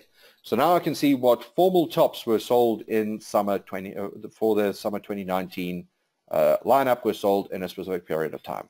Was it actually sold in summer? Was it sold after summer? Was it sold in spring? These are the kind of things that, trust me, the fashion industry in particular goes nuts for, because they need a proper breakdown of all of their reporting for this.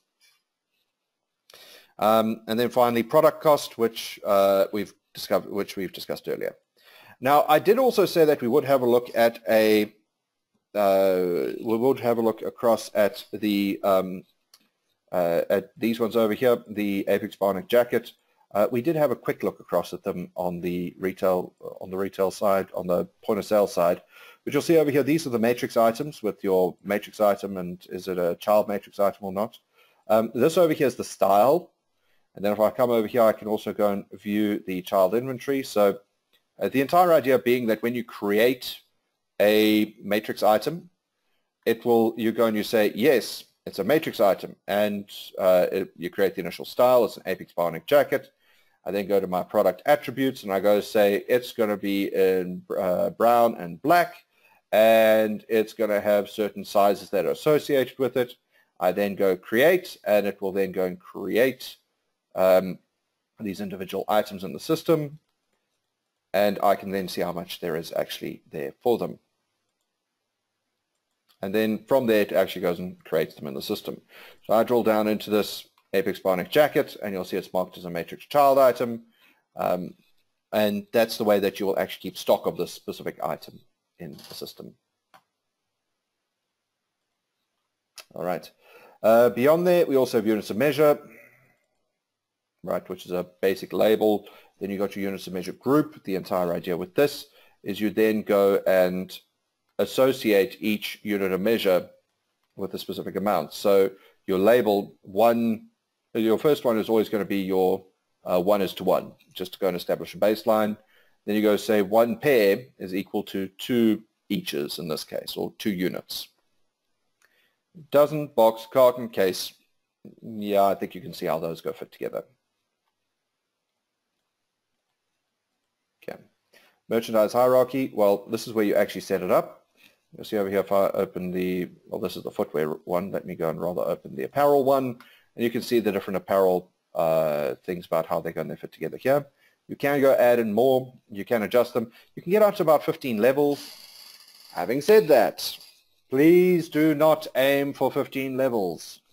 It's, yeah, I'm sure you guys have this in all your systems. I know in SAP there's a thing called segments, and the entire idea with that is to not aim for 9 segments of a chart of accounts. It's that way lies madness, and people just end up going and adding in general stuff just to go pad it out, and it just really doesn't work. Normally, I've very rarely seen one go past 7, to be very honest. So 15 is not a target.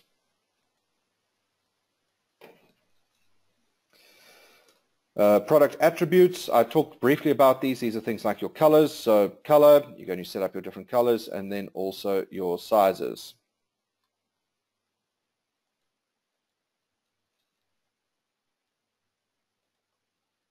barcode masks. This over here is something that you may or may not end up dealing with. Typically, you see this, I see this with the fresh fruit and veg sections in stores. So you go, you get your fresh fruit and veg, you take it along to the guy with the scale, he weighs it, and then he prints you out a sticker that he slaps on the side of the fruit or on the side of the cellophane bag. And then you go and you take it, and at the till they scan the bag. They don't scan the bag, they scan the sticker, and the system picks up and goes and says, you've bought this for this price at this quantity. That's the way that this works. That's a barcode mask, also known as a split barcode. There's another one it's called. You've got two options here. One is a fixed length. This one said it's 14, and you can go say it's got 6 things of a product ID in it. It's got a price, and a price has got cents, so that's why it's got a factor of 100. So because your price would actually have rands and cents into it. And then also your quantity. You put your quantity over there for that specific item. And your quantity would obviously be in values of 1,000 because it's kgs. So that's how it determines how much it does. At the same time, you can also do one that's called a delimited one, which works in much the same way. It's just the delimited one is not set to a specific length. It can expand and shrink as it needs to. Packaging groups, we've discussed those. Alternate products, yeah, we've discussed those as well. Alternate UPC codes, we've discussed those as well. Upselling products, discussed. Deleting upselling products, yeah, you can delete upsell products because after a while you might want to change what's being upsold, or you might no longer do upsells for that specific product. Kit setups, we talked briefly about that, and I did show you that. Assembly details, we've discussed something similar for it. Dynamic assembly we have discussed. Manufacturer we've discussed. Shipping types. So you see we're actually getting pretty far along on this. Shipping types, is it available in store? Does it have a web page? We do not integrate through to like FedEx or UPS or any of the shipping companies really, because most countries have got their own local little shipping company that they use. I mean, FedEx is great in the US, but you know, it's used in like US and UK, and there's DHL that's also used all over the place. Right. Aramex or your Ram bands or whatever else the case might be, those are generally not used. Those are generally local to like South Africa. They're generally not used overseas, and they don't have places overseas where they're used. So that's a bit of an issue. There is no real worldwide one shipping company that's used everywhere. Well, Uber might be getting there one day, but it's not there at the moment. Okay. Then we get down to things like fulfillment plans. Now, to explain this, and I did say I would come back to this when we were looking at it in the store setup. The fulfillment plan over here, the entire idea with this fulfillment plan is you are going to go and if you're going to go and deliver an item to a specific person. So let's say I did an order for the item. The person went and said, no, I do actually want I want this delivered to me. And they would then go and have it delivered. You can actually have it delivered to them. When they order the item, you can then say, do you require an address? How do you allocate the inventory? Is it allocated either on purchase, or is it allocated on sale, or is it allocated on delivery? So does it go out of the door when you do an invoice for the item, or does it go out of the door when you do a sale for the item? Then there's a subsidiary, and do you reserve the quantity for special orders or not? That's quite important, because what can happen is people say, oh yes, well, something comes in and then it doesn't reserve enough of the item to actually use the, it doesn't reserve enough the item to actually give up for the special orders for the people who've ordered it. And then you end up, oh yes, we've sold everything. And the guy comes in, yeah, I had a special order for this item, man. I'm here to pick it up. And you're like, yeah, that's not going to work. Okay, yeah, we may have made a mistake over there on that one. So for us, you can actually go say, no, there are certain quantities that are reserved for special orders. Is there a surcharge associated with it, and must they pay in advance? So that's there. That determines how exactly stock moves for deliveries. But with that, we also handle layaways. I know I did discuss layaways earlier. That's your 10% down and 12 months to pay kind of thing. And you can see over here, yep, 10% down, 12 months to pay. You can go say with this, okay, I'd like to buy that couch. Okay, 10% now, 12 months to pay. That means that every month they have to come back in and do a payment for X number of rands or bob or dollars or whatever it might be. You can go put that, you can put that here, and you can say what the minimum installment count is. So, because some people might say, yeah, I don't actually want to pay over 12 months. I just want to pay over like 3 months. You know, I don't have the money immediately, but I can pay you over 3 months. Same thing for maximum installment counts. Same thing for duration type. For your duration type, and you can say, is this a weekly payment? Is it a monthly payment, quarterly payment, half-year payment, and yearly payment? Or does it have a specific duration you want to put in? Installment duration, when is your first installment due? What is your, when does it allocate the inventory? So does it allocate it immediately on sale? Or does it actually remove the inventory from your stock when you do a delivery? What is your deposit type? What is your deposit percentage? Delivery after receiving a certain percentage of payment, and what's the subsidiary? Once again, you can also add in surcharges because there are certain countries where you do need to go and put in a surcharge, for instance, a handling fee. Or it could be a case of if the guy goes and asks for a refund on his layaway, you then have got the right to go charge a 1% money handling fee in South Africa, which you can put in here to automate it.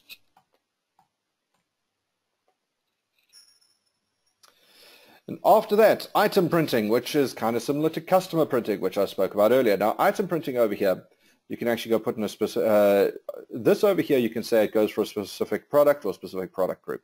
And you can put it in for, say, electronics. Let's go do that.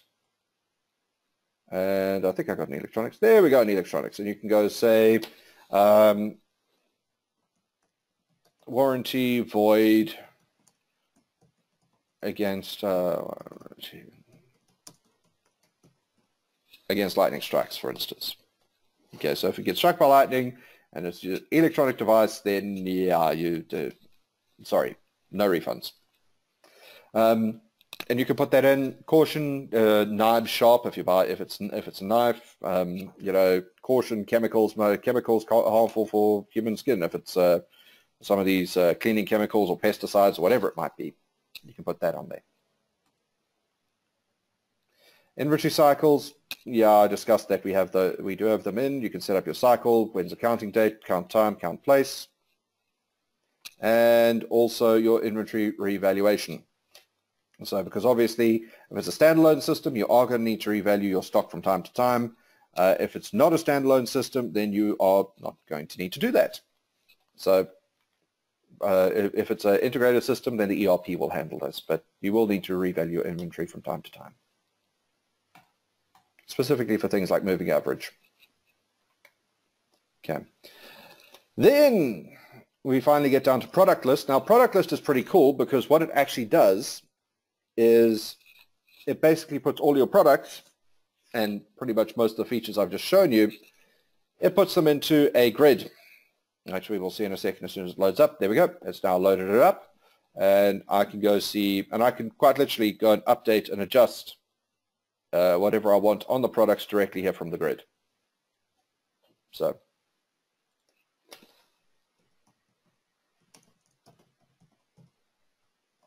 there. Yeah, I can also see things like if it's got child items, what's the inventory view on it? Does it have upsells associated with it? Is there any alternate products associated with it? And what is the matrix view associated with it? So that's pretty cool.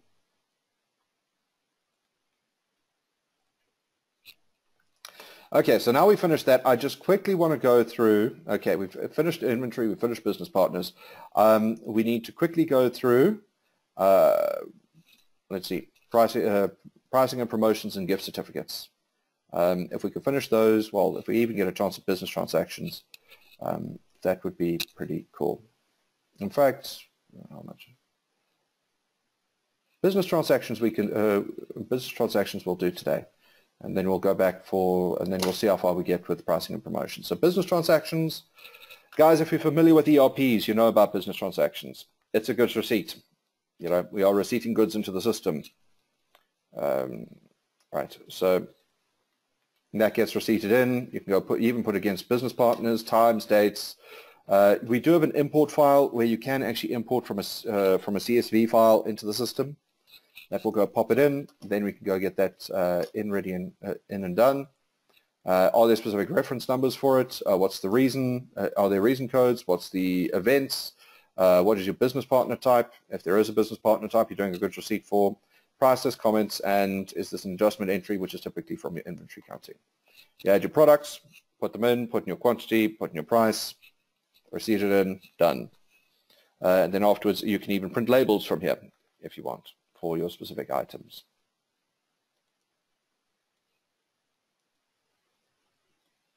Purchase order, and you'll see that most of the screens work in a similar way. Similar thing for purchase orders. I fill out who my vendor is, purchase order reference, delivery dates, status, subtotals, updates. Once again, if you've done purchase orders before, and pretty much most people have, then this is not going to have any real surprises for you. You can do the import file again. You can go and also put in things like reason codes and comments if you want.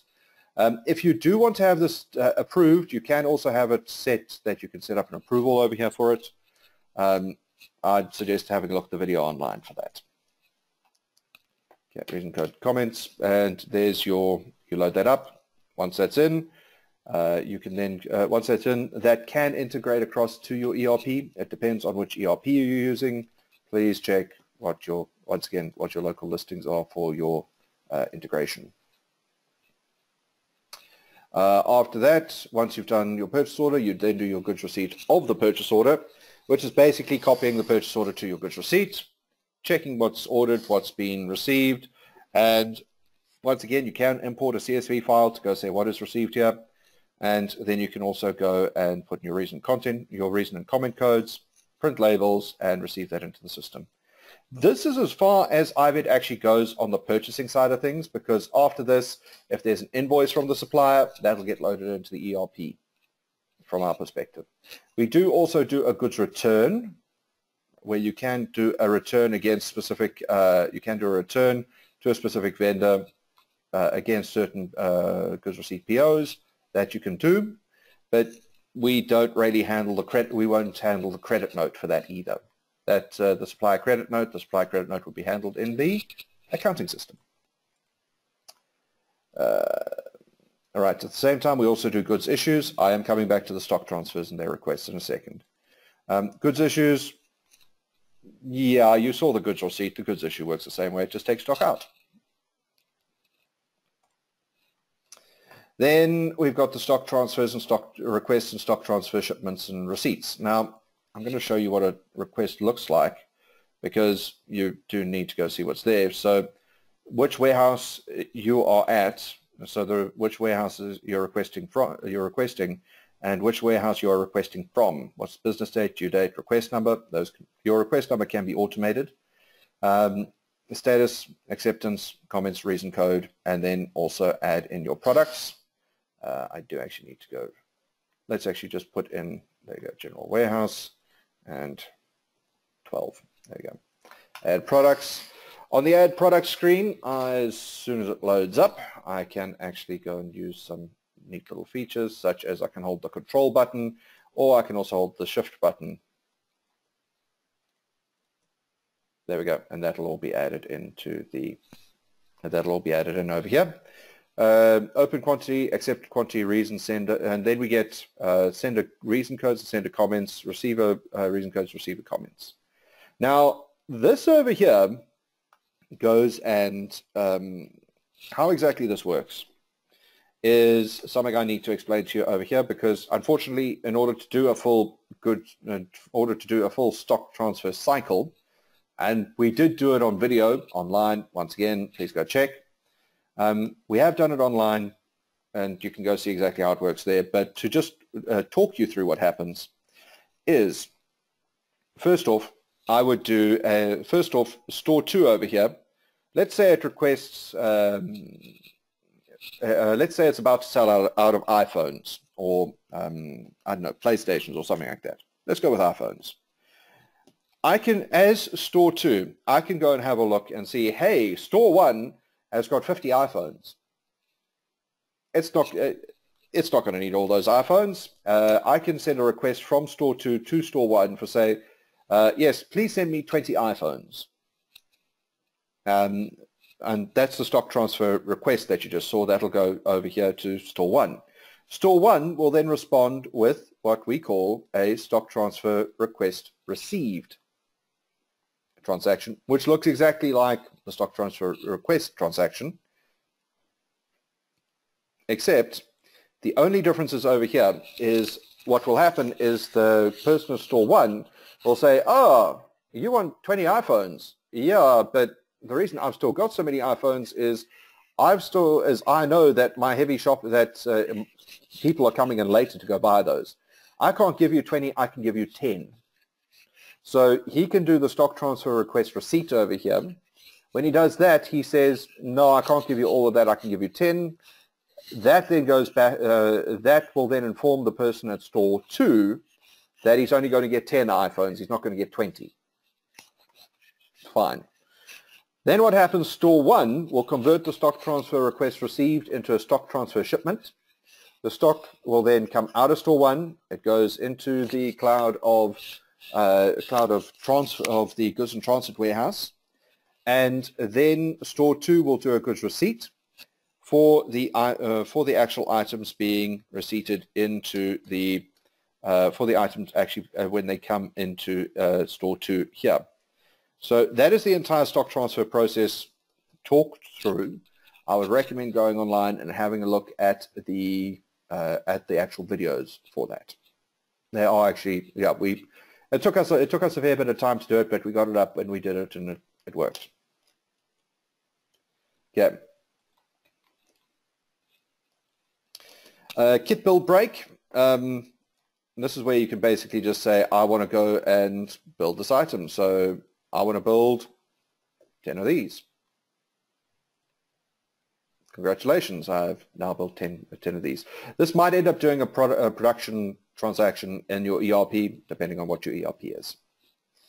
Inventory counting, yeah, this is inventory counting. You create an inventory count ID. Then you go say which products you're going to count, and you can also say which location you're going to count. So I'm doing this. You'll see it's limited to a specific store because typically these would be generated at the store.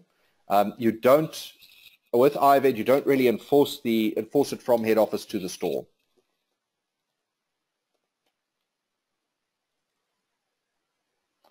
Okay, or add products, or just straightforward add products, search.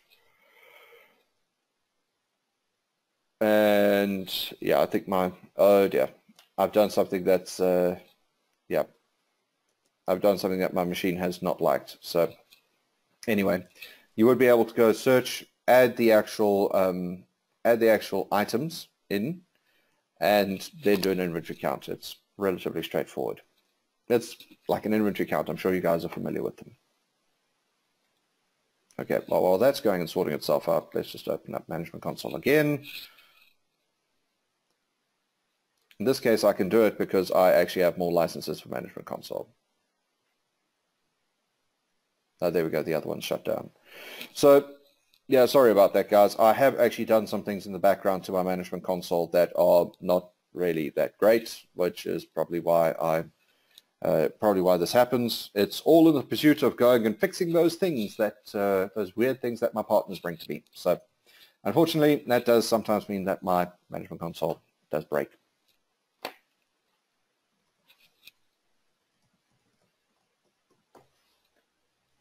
Login. That warning message was just to go say that I didn't log out correctly on the previous transaction. So over here, inventory counting that we were talking about, here's one I did earlier, like they say. It will bring up the list of items. You can then go and do things like show install quantity, show difference. Some places want you to see that, some places do not want to do that. Then you can also import a CSV file in to go say what has been counted. And then once you've done that, you can reconcile inventory and be on your way.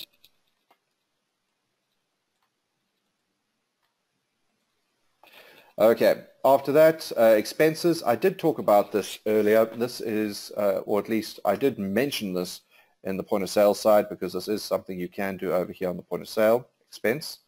But this user does not have the rights to do that. So over here, I can actually do one where I go and I say I need $50 for thermal paper for the tills, for till paper. I can load that in. Typically, that is translated across to the ERP in various ways. It's either going to be a journal entry.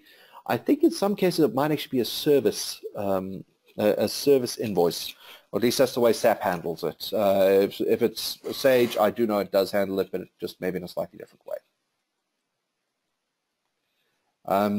After that, well, we'll come, okay, we've got planning scenarios, mobile POS we'll handle when we do mobile POS tomorrow, and location transfers. Location transfers, this is your, this is if you're moving from items from one location to another. Now, I've talked about locations before, typically them being the, being like the butchery, bakery, fresh fruit and veg section, those kind of things. You can see my setup that I have here. With this, I can choose that if I want to go and move certain items across. Just like that. And I can go say which locations it's moving from, which locations it's moving to. I'm going to move across 20. I can put in a reason code as well, and then I click OK. All right, and that will go and move that across. And it will also print me out a slip for it, report. There you go. There, so that more or less, okay, so we've got a last little bit of time which will just allow me to go through the forecasting and planning. Yeah, that should finish us up. Okay, so let's go to forecasting. Oh, no wait, forecast planning, that's the one. Now, forecast plan over here is something that you can go set up in the system to go say what is exactly is it based on, which historical sales year you're looking at, which year you're forecasting to.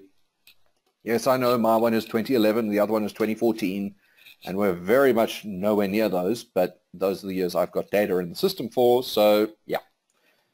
After that, you can say what is it based on? Is it based on a product, product category, product group, and merchandise hierarchy, like I mentioned earlier. So in this case, I'll leave it as product.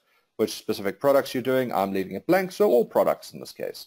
And then consider refunds in the forecast or not, and which warehouses am I looking at.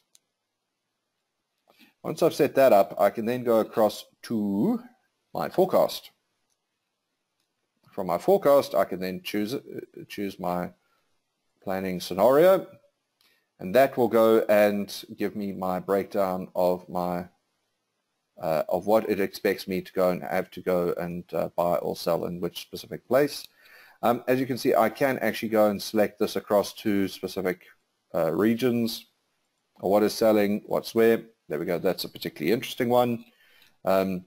Historical sales, there's my forecasted data on my different items.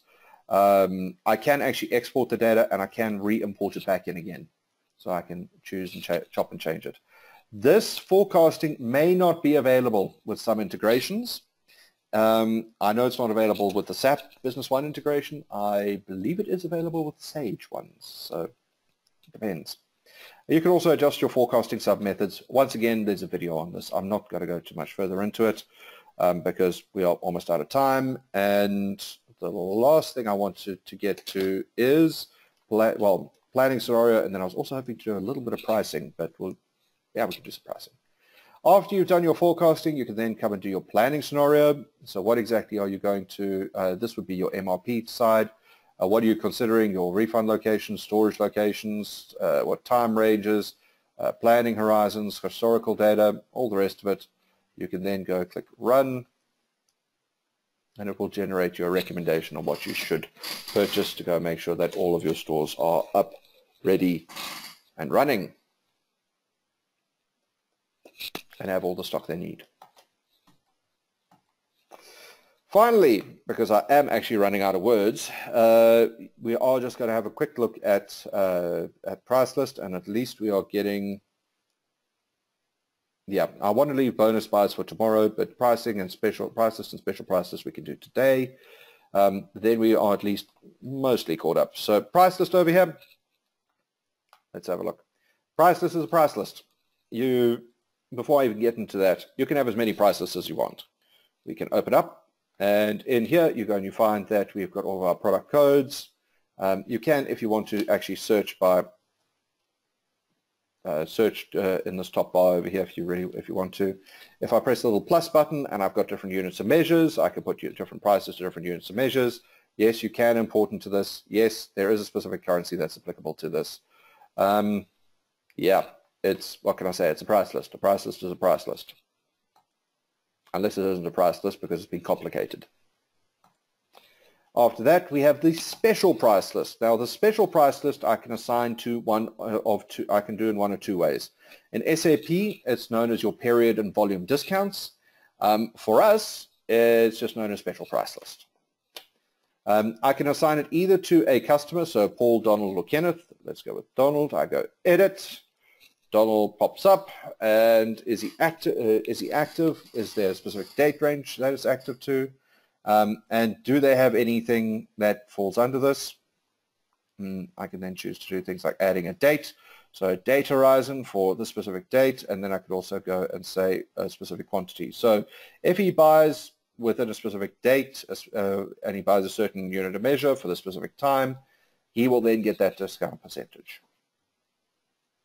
which is kind of nice. But that only works for him. What about if I want to go and do it for everyone? I can go edit, and this one I'm doing on the store, and this one is based on the price list. So this is actually going to be based for everyone. I can then do price lists. I can then go and say, okay, if I buy something at this date for this time, if somebody buys for instance, 15 of these between this period and that period, they will then get that specific discount associated with them.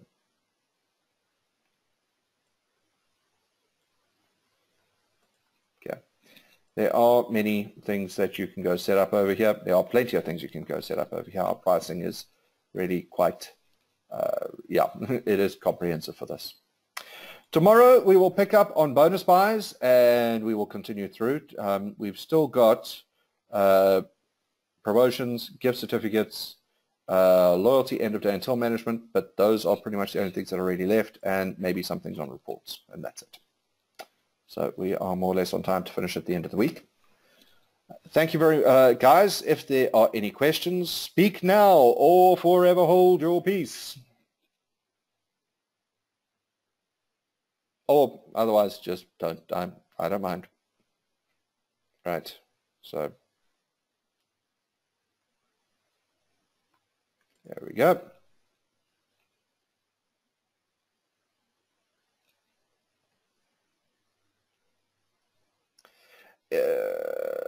Kwaku goes and says, please, if you created a custom defined field, how should I ensure that I search inside that field whenever I type at the home page of the POS? Okay, just to be very clear about this, you're talking about this field over here, right? The search bar, because the search bar itself, you can't actually change how that searches. It searches within its specified fields within the that we have set up. In fact, if I go across to Management Console, Control F1, let's just open this up. I know it is over here, is a barcode resolution order. This is the basic. There are some others that have been added. I think our phone numbers in here should be added as well. But these are the basics. This is what it is. You cannot force it to go scan within a custom defined field. It won't do that. It doesn't do that at all. And look, don't get me wrong, I'd love for it to do that, but my biggest problem, well, our biggest problem is that it's the specific search that happens over here at the POS. Because it's running on very low-powered machines, it means that they can sometimes struggle if you've got a really big search or if it returns too much data. So we try not to do that. And it's also a very, very, very it's a very, very complex set of a very, very complex query that's actually running behind there. I would have loved to be, trust me, it has been one of our requested items. Can we please have a different way to go and search within this? Or can we add or can we adjust the search? And it's come back no. So yeah, that's the basic reply there. We are looking at other ways of doing it. There are things that are going into the background that we're working on, but for the moment, no. Sorry to say that. All right. Okay. Any other questions?